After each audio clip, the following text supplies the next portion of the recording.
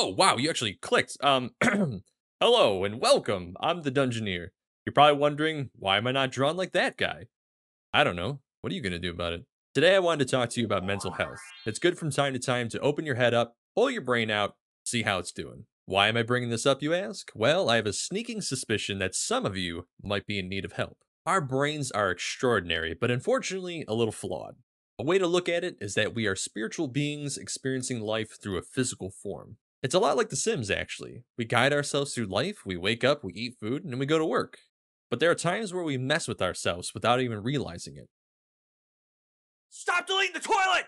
As for me, I've been dealing with depression and anxiety for a long time. The craziest part was I didn't even realize anything was wrong. It kind of started back in 2014 when I decided to quit my full-time job to start making animations on YouTube. Although I had some success here and there, the lack of financial stability led to feelings of doubt and weakness.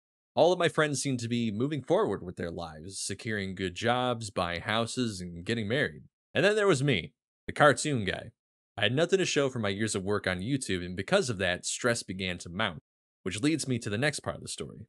I began developing unhealthy coping mechanisms to deal with the stress. The first was spending money I didn't have. I felt embarrassed about my lack of success, so I would buy expensive things in order to keep up this illusion that I was having success on YouTube. This obviously just led to more stress and only deepened my anxiety and depression. The second coping skill was overeating. The damage of this was twofold because I was wasting money and gaining weight. Not only did this drastically further my depression, but it also hurt my self-esteem. And another problem that I developed in this time, and one that my therapist will never let me forget about, is catastrophizing. This is where you ignore the evidence of the situation and immediately jump to the worst possible outcome. As an animator, I use exaggeration a lot in my sense of humor, but I found that I was also using it to create these unrealistic situations in my mind about my own future. Typically, this just causes more stress and worrying. With all of these factors weighing on me, I finally turned to isolation. I didn't want to be around anyone because I was embarrassed of myself. I projected a lot of my insecurities onto other people, and because of it, I ruined a lot of friendships. The reason I'm telling you all this is because I recently hit 100,000 subscribers, and I definitely wouldn't have reached that number if I hadn't started going to therapy. Even at the beginning of therapy, I thought, I'm fine, maybe I really don't even need to be here.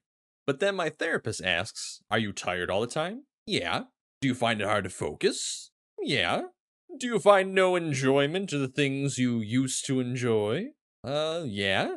Well, guess what, buddy? You're depressed! Having a professional tell me this was like, what? It was like everything in the past 10 years just suddenly had new context. And from there, I could identify the issues that had been contributing to my depression and I could work towards fixing them. Because of this process, I feel the best mentally and physically that I've ever felt in my entire life. The reason I wanted to make this video is to let people know that it's okay to ask for help, whether it be therapy or just asking to speak to a friend. I obviously overwhelmingly advocate going to therapy, but I'm not here to tell you what to do.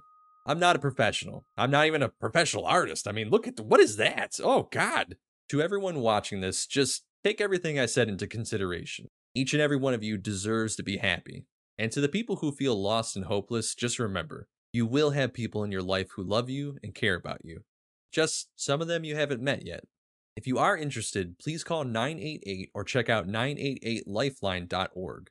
From there, you can find many resources for mental health treatment. Well, that's all I've got. I'm the Dungeoneer. Thank you so much for 100,000 subs, and here's to 100,000 more.